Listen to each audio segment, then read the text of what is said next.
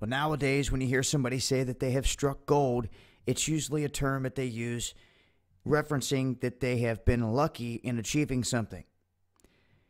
It's not 1851. It's not the massive gold rush that happened decades and decades ago, but there are still large chunks of gold all across this planet, and you never know what you can find in your own backyard.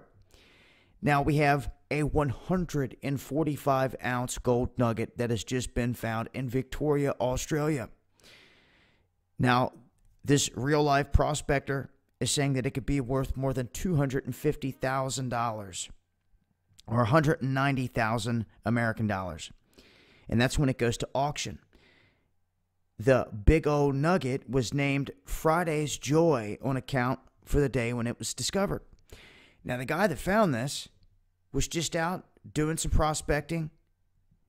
He had initially found one of these, a smaller nugget, and then he went back looking, digging a little bit further, 2 feet down, 2 feet deep in the ground.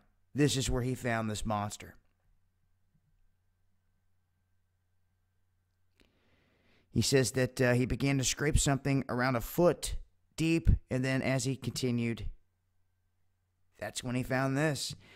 And of course, it doesn't look like the shiny gold in the form that it sits right there. Some people could find chunks of gold and literally throw it off to the side, not even realizing what it is because it has dirt on it and it's not all cleaned up and shiny. Nonetheless, it proves big chunks of gold can be found anywhere at any time, just waiting to be found.